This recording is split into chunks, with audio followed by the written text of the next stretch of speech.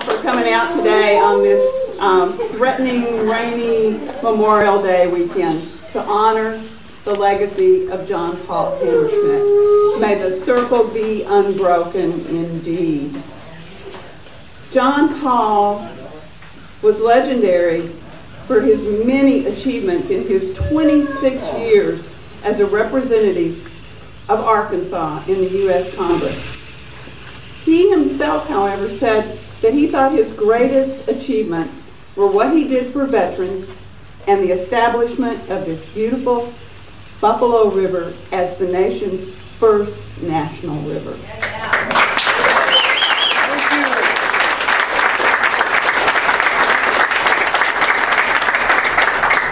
John Paul was also legendary for his ability to reach across the aisle and work with and for all the people.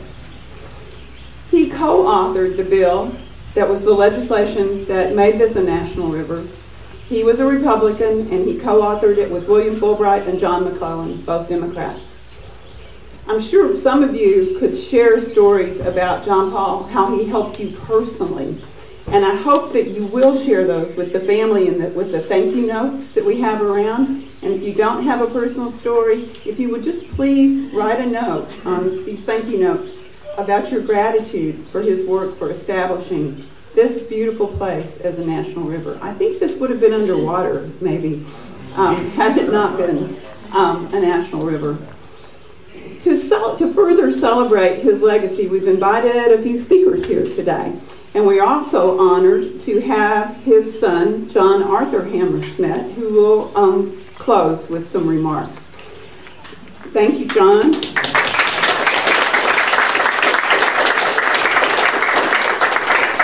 To begin our brief ceremony, Mike Masterson will speak.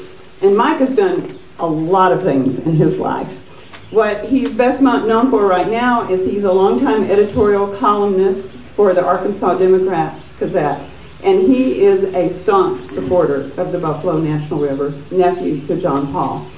And then he'll be followed by Don Castleberry, here in the green shirt, who is retired National Park Service, also has done a lot of things in his lifetime, among them being being superintendent to 5 different national parks and the Midwest Regional Director of the park system.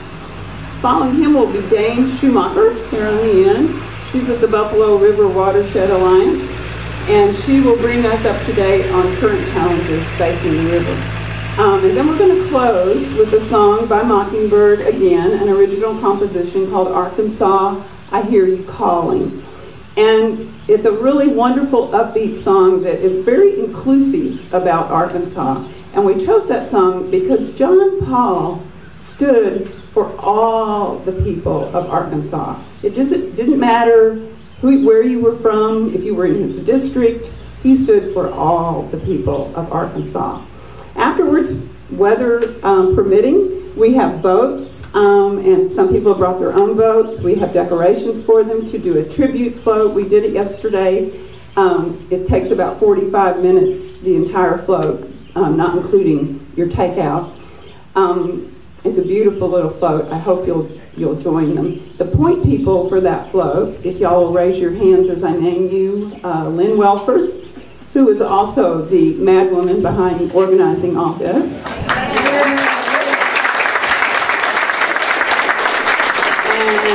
And Teresa Turk over there behind the camera. And Bob Allen and Luke Coop. Where are you? Okay. Those are your point people for the float. And I want to thank you all again so much for being here today. And afterwards, please socialize. We have some refreshments here. Please share your stories with each other about John Paul, and please share them with the family with these notes. We'll collect them and we'll mail them to the family.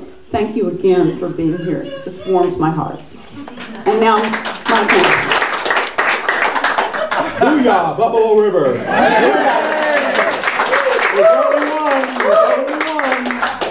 In this whole world, and everybody's gathered today when they could be doing something else, with it raining off and on, for that very reason. Lynn, thank you for contacting me, for asking me, and thanks to to the Buffalo River Watershed Alliance and others for sponsoring this event. You know, I can tell you, I was just asked by Linda from the Springfield TV station if John Paul would be here today. And I told her most assuredly he'd be here with his son, my cousin, John Arthur, and he'd be circulating with everybody and conversing with everybody and making you laugh and making you happy to be around him, because that's the effect he had on everybody. You know, when I started writing about this, it was when I read the story that I really couldn't believe. I had to read it twice, because I couldn't believe that the National Park Service that runs the Buffalo National River didn't know that a hog factory, I don't call it a farm, it's not a farm, it's a hog factory, let's just call it what it is, 6,500 swine, was being put in the Buffalo River National Watershed. And they didn't know. No one had told them. And my understanding was that that sort of thing should have happened, along with other people, like maybe the Game and Fish, even ADEQ's own one office that they had in Jasper to take care of this area. The people who staffed that didn't realize that this was going in. So it was obviously done what I call the good old boy system. There's no question. I've been a journalist now almost 45 years, all over the country, and I can recognize the good old boy system pretty well now. And so, you know, I thought, you know, this is just not right, the way it was handled.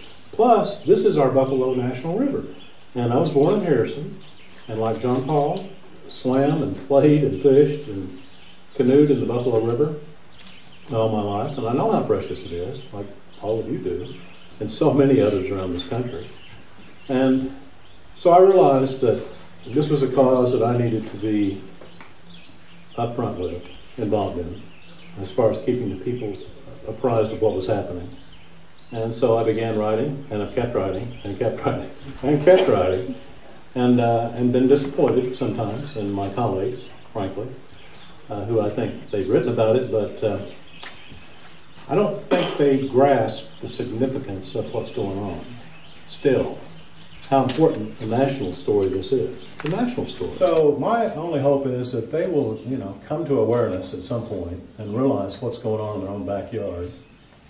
And my other hope is that Cargill Incorporated, being they comprised, I think, their board of reasonable, probably educated people, will recognize at some point, you know, this one hog factory we have in Arkansas that's probably going to, I don't think there's any question, at least among people like Dr. Brahana, that it's just a matter of time until it pollutes our first national river.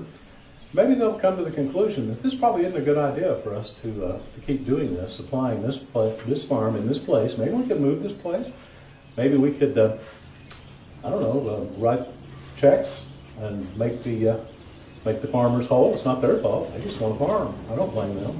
But it's more than a farm. And they had experience farming, there's no question, but this isn't a farm. And to call it that is disingenuous. It's worse than disingenuous.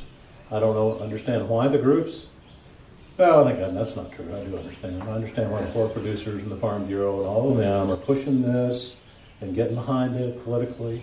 I think that my opinion is that's very much a big mistake. This is not an attack on factory farms as such. It's merely a disagreement that this factory should be in this location. And so anyway, Uncle John would be so, I'm sure, and John Arthur will validate that as his son, would be so proud to be here. He would be so happy to see this. And well, thank you all for coming. I really appreciate it. And keep reading. That's all I can say. Please keep reading. You keep reading, and I'll keep writing. Well, thanks. I really appreciated getting invited out here today. I didn't know who I would see that I knew, and I looked around, and maybe a third of the folks in here I have had some dealings with in one way or another. It's a pleasure to see you all. Pleasure to meet Mike for the first time. I've been reading all those articles. You're the one. I haven't clipped them out and put them in, but I've certainly appreciated them. And our good friend Dan Brahana out there, we're both geologists together, and I was delighted when I found out he was on the job, because nobody could be better than that. But I guess I was kind of asked, since I had a long career with the National Park Service, to maybe put the Buffalo River into the context of a larger picture of national parks. And I'm not going to talk very long and give you a history lesson, but there's a couple of points that probably I would start with. One of them is that how many people here saw the Ken Burns special that about national parks? Almost everybody. And do you remember what the actual title of that program was? America's Greatest. America's Best Idea. Best Idea. And that quote came from a great naturalist, writer, Pulitzer Prize-winning author back in the last generation named Wallace Stegner. And he called it America's Best Idea, the greatest contribution to world culture. And that was the establishment of Yellowstone in 1872 as the world's first national park. Since that time, the park system has enlarged slightly. And today, maybe Louise Miller can help me if I missed this, but I believe the current count of units in the national park system now is 407. And when I was the regional director for the Park Service in the Midwest, that covered all the national parks in 13 states. I had that job for 8 years, and we added a new national park in that region alone every year for the 8 years I was there. So you can see the system continues to grow. Today we have about 22,000 employees in the Park Service. Budget of about $3.6 billion, which is not nearly enough. And I think about 84 million acres spread all over. About half of those acres are in Alaska. But the Congress, when they established Yellowstone, they were not very precise about what the objectives were. They said it was to be a public park, and it was to be under the Department of Interior, and was to be preserved in perpetuity. And that was about the extent of the guidance we got from the Congress. Over the years, there's been a lot more legislation that's given us more guidance about that. But in the beginning, there was no law out in that part of the world where Yellowstone is, so the United States Cavalry ran the parks until we got enough parks there to need an agency to run it. So in 1916, the National Park Service was established, and I came to work for the National Park Service in 1963.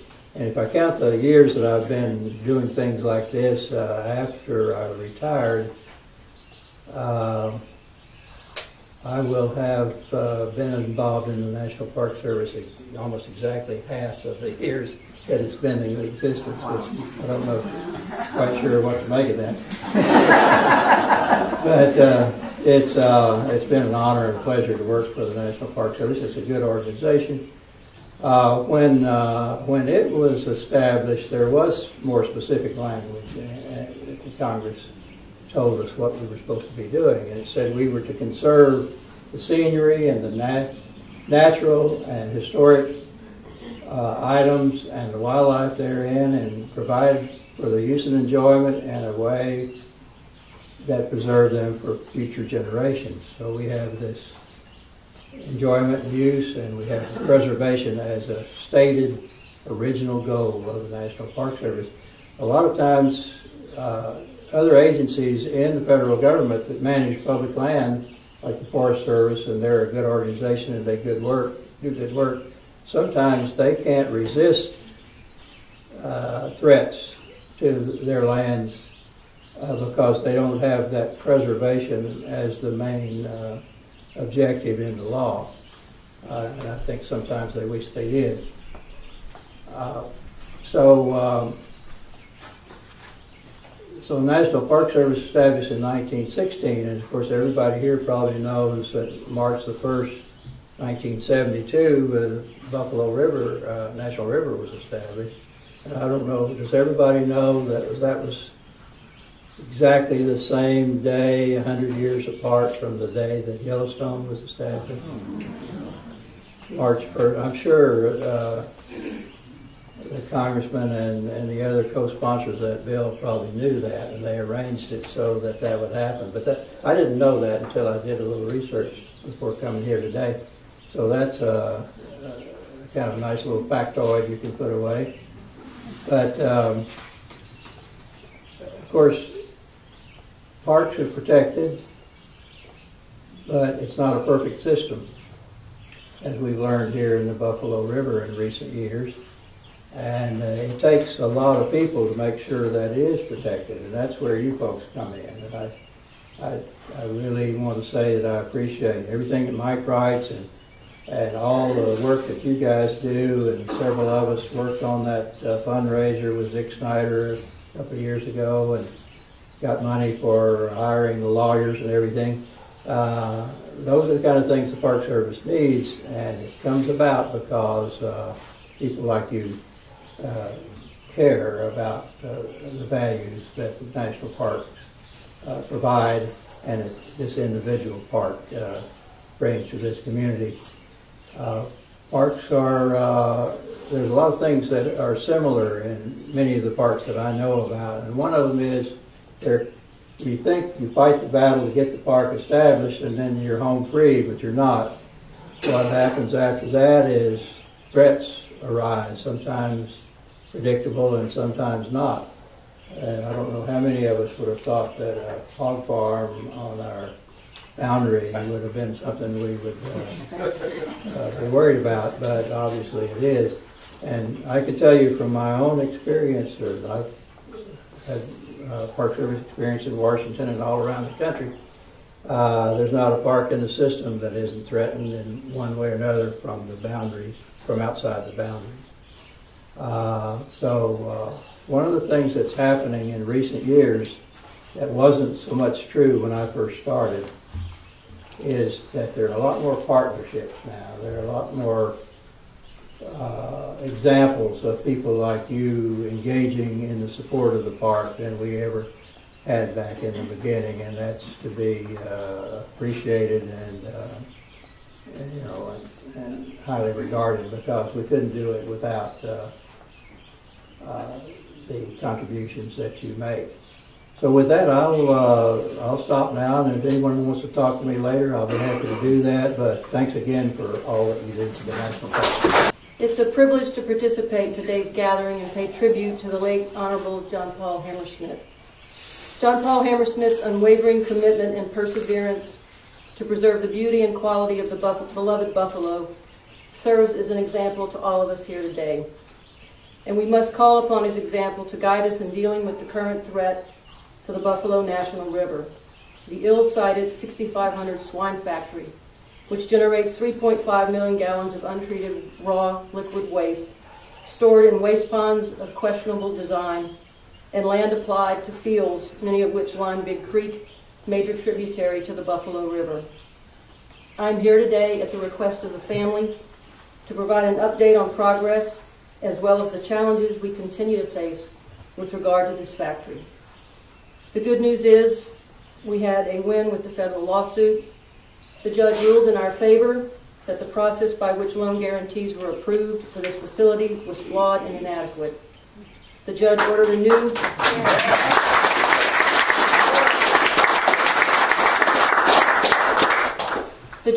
a new environmental assessment which will look at the factory and its impacts to surrounding areas. We believe there will be a public comment period, and this will be our time to state our concerns and reasons why this facility is ill-sited and does not belong in the Buffalo River watershed on Big Creek, upstream from and major tributary to the Buffalo National River and Park. The facility has asked for 3 modifications, 2 of which have been approved despite overwhelming and well-reasoned and legitimate concerns. The 3rd latest request is for pond liners, flare, and cover. ADQ has not, Arkansas Department of Environmental Quality has not yet approved this request. This request underscores our earliest concerns that the pond design was inadequate leaving open the possibility for leakage to underground circuits, which could end up in wells, springs, and in Big Creek. This is not an example of a stellar, state-of-the-art facility. If approved, a 30-day comment period will be allowed. High E. coli and low dissolved oxygen readings in Big Creek are serious concerns. There may be health risks in areas open to the public. Currently, Ozark Society and Public Policy Panel are working on a third-party rulemaking. It is ongoing. We hope this will create a permanent ban for medium to large CAFOs in the Buffalo River watershed. And as I understand, Governor Hutchinson will be looking at the Big Creek Research and Extension Team data to see if the facility poses environmental and public health risks for the next several years. Legislation was recently passed which allocated $400,000 more dollars on top of $340,000 for a total of $740,000. Keep in mind, the Big Creek Research and Extension Team is funded by Arkansas taxpayers' money. We have asked Governor Hutchinson, when considering the future of this factory, that he also take into consideration other studies while making any decisions. We contend that the Big Creek Research and Extension Study is not monitoring the spray fields that will receive the largest amount of swine waste. Also, the study's primary focus is gauging surface runoff rather than what is happening to untreated sewage once it seeps through the porous limestone rock and into the groundwater. Since 1985, the National Park Service has been monitoring dozens of tributaries, springs, and river sites for pollutants, including fecal bacteria. This past year, the National Park Service saw a dramatic increase in E. coli in Big Creek immediately downstream from the C&H Hawk facility. In fact, the levels were beyond the recreational contact limit for 2 months. Elevated fecal bacteria readings were also found below its confluence with the Buffalo, but not above it. Besides the Park Service, nationally known hydrogeologist Dr. Van Berhana and a team tracing for almost 2 years. There have been numerous letter-writing campaigns initiated by various folks, including the Buffalo River Watershed Alliance, the Ozark Society, Ozark River Stewards. Due to time constraints, I've named but a few of our challenges. To learn more, please go to the Buffalo River Watershed Alliance website or the Ozark River Stewards website. Representatives of some of the organizations are here to answer any questions and provide more information. We also have brochures and bumper stickers. The challenges that lay before us seem daunting. What can we do to protect the Buffalo River and watershed from the current threat?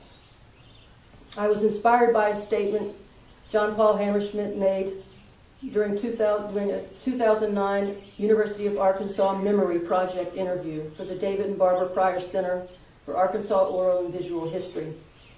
John Paul Hammerschmidt was asked, if you were asked for advice on someone that was going into public service and maybe run for Congress or somehow or another represent the folks in the government, what kind of advice would you give them? John Paul Hammerschmidt replied, bottom line advice, don't even seek public office unless you want to serve other people. If service to others isn't your main goal, forget it, because that's the bottom line of public service. I don't care whether you're appointed or elected. That's the only reason people should be in public office, is to purely serve other people. And it's easy to do. That's why we're here on earth, after all, whether you're in office or out of office. Whether you're a shoeshine boy, a banker, or a congressman, your goal is to serve other people. I mean, that's my philosophy about life.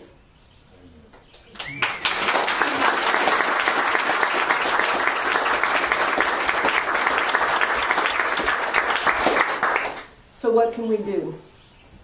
A call for preserving the beauty and quality of the beloved Buffalo River is a wonderful and powerful tribute to honor his legacy and his perseverance in protecting the Buffalo National River and Park.